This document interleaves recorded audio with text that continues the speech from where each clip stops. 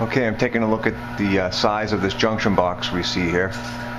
Now, according to section 314.28A2, when you have splices like this, conductors, and these are certainly larger than number 4, the distance of this raceway entry to the opposite wall should be 6 times the larger raceway, which in this case is 4 inches.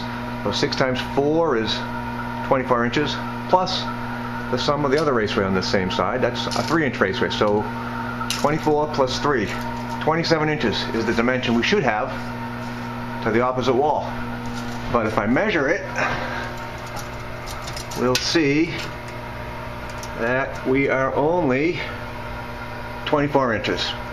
We should have a 27-inch dimension to the opposite wall. So this box is too small for those splices.